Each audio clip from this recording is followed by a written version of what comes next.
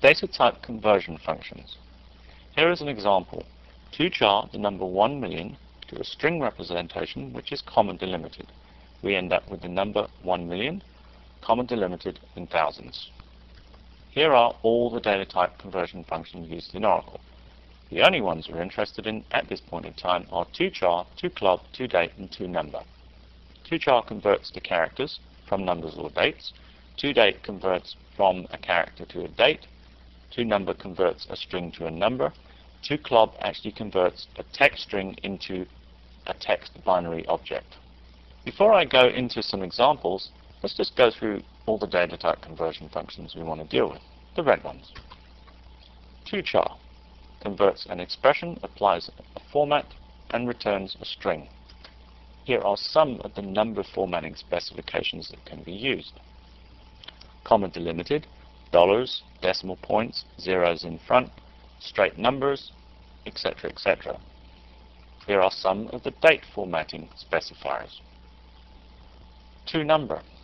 toNumber simply takes an expression and converts it to a number. toDate. Again, an expression converted to a date applying a specific format. toClob simply takes a string and puts it into a binary text object. Now let's go and look at some examples. The first two examples. This number has a thousands comma delimited format applied to it.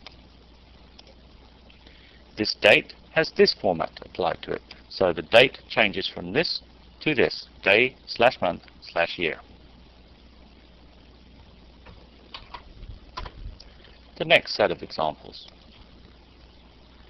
This number has this format applied, round to 2 decimals.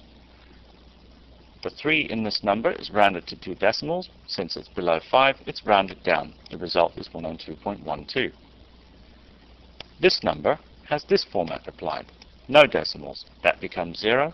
This 0 replaces the empty value with a 0. So a 0 appears.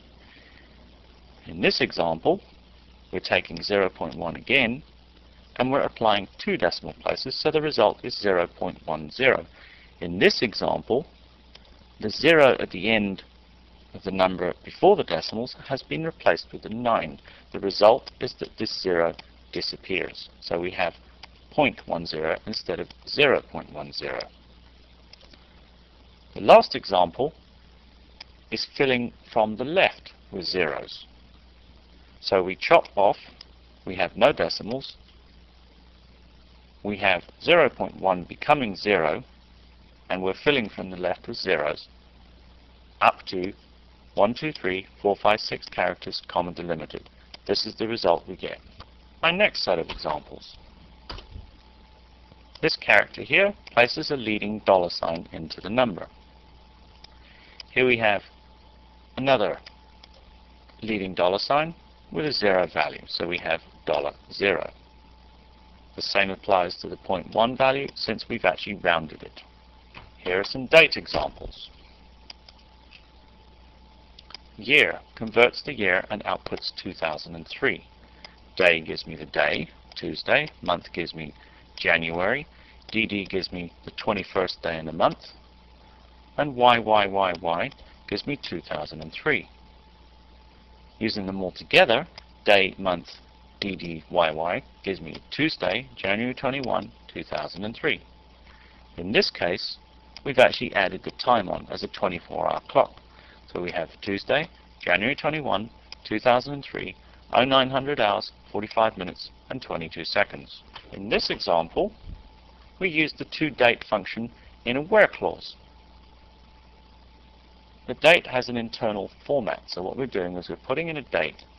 We're interpreting the format of the date for a date data type, and then the show date is assessed as being less than the toDate conversion of the string 0101-2003. In other words, what we're looking for are show records where the show date is anywhere before the 1st of January 2003 or up to and including the 31st of December 2003. So let's run this query, and as you see, we have lots of show dates in 2002. Now let's check the next query where we do it the other way around. All we're doing now to prove a point is we're going to run the same query with the where clause being greater than or equal to the 1st of January. And we have a number of records of shows that are dated as being in the year 2003.